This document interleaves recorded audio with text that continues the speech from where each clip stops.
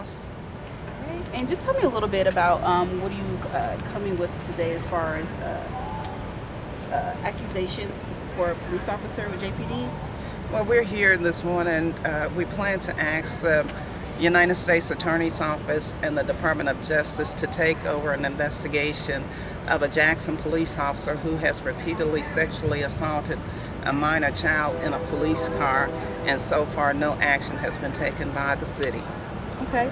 And can you just explain a little bit of details about, what exactly went on with the minor and the police officer? For a period of about 6 months, this police officer befriended the child, and he repeatedly sexually assaulted her in a police vehicle.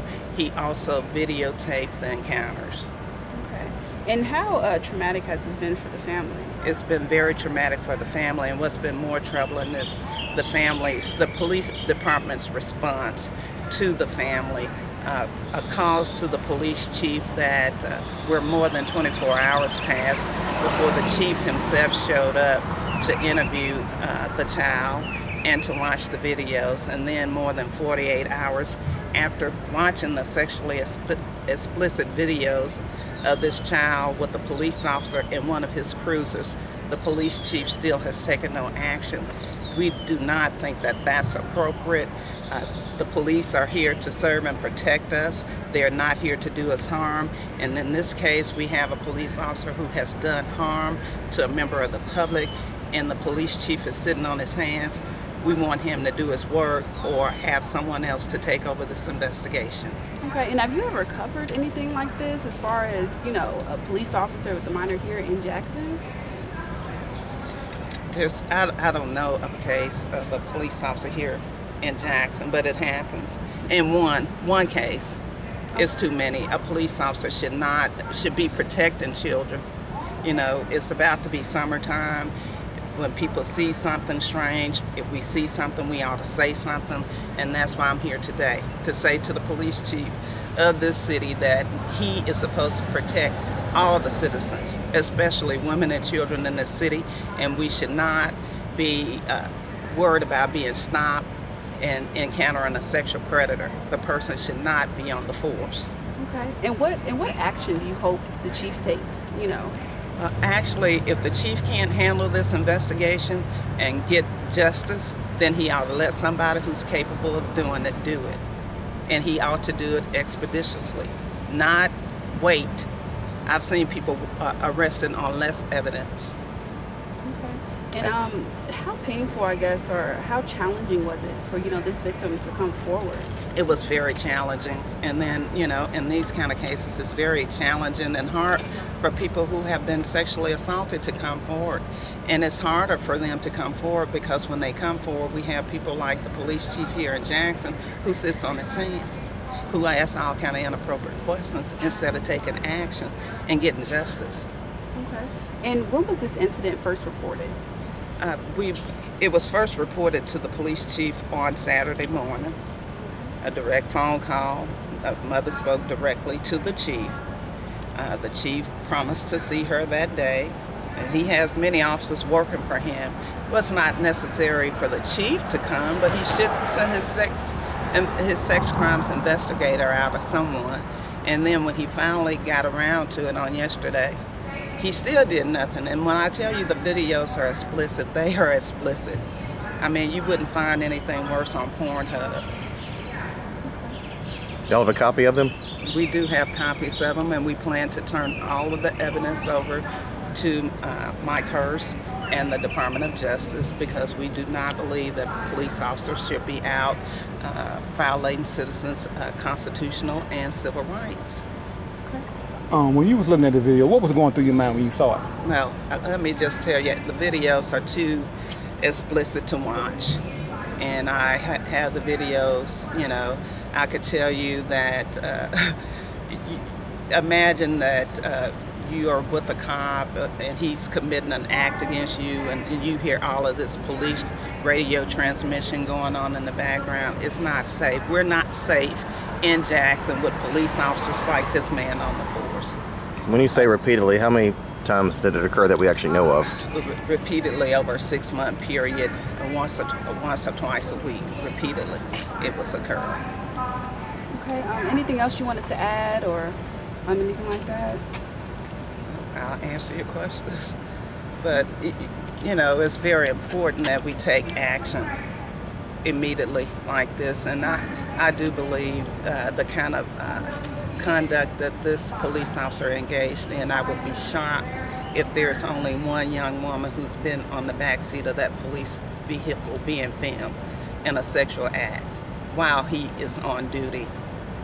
Okay, in the way that you said the chief has not responded in the past 24 hours, does that say something about the leadership with JPD? Well, it says something about his appreciation of the harm that's done to women and children who are assaulted, and men for that matter, who are assaulted, who are victim of crimes. I mean, you ought to act quickly, you know.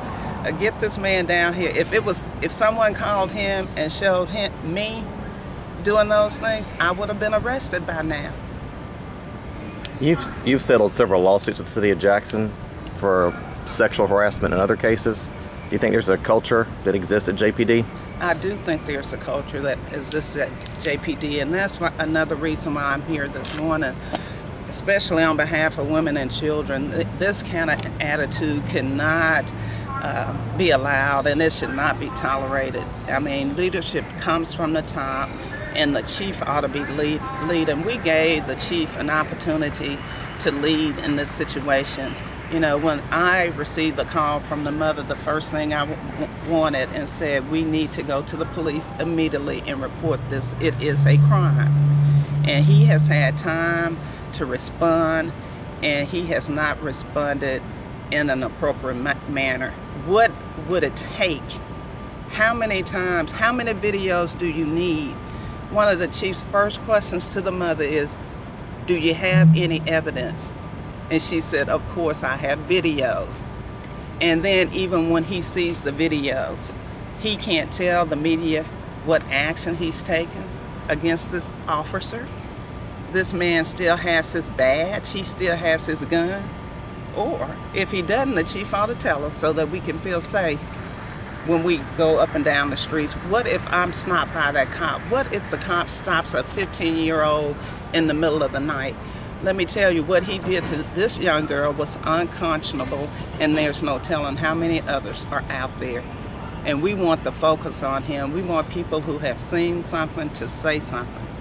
And I'm sorry, we came from an event. You just might give us a brief summary about what happened.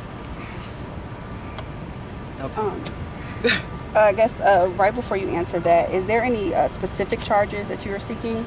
Well, I'm not the one in charge of filing charges, but I could tell you as someone who has defended people who have committed sexual battery, that this case it involves a person who is entrusted to protect us, committing the same crimes that ordinary citizens have committed. They're in jail. He's still walking around with a police badge. That shouldn't be tolerated. It should not be acceptable. I expect the mayor to speak out on behalf of protecting people in this city from sexual predators. Can you give us an idea what the victim's age is? She was 15 during the time that these incidents were happening. How did the mother find out? Or can you reveal that? There were things going on around the house that were out of sorts, and she began to investigate it. And imagine a woman who gets up every day. She sends her children to school. She's working and struggling to put food on the table and keep a roof over their heads, and to find this happening. I don't want to really say a lot because it's very important for me that we protect the identity of the child because of her age, and we don't want her to suffer any more trauma. Do we know how they met? The police officer, you remember the videotape of the police officer pulling up on the young girl the other summer, asking for the child's phone number, and it was an incident similar. So he approached her? He approached her. Do you mind summarizing? Here you go, Tracy. Yeah, we just came from another event. That's why I wanted to know what we missed. Okay. Well, we're here this morning to announce that we're asking the Department of Justice and Mike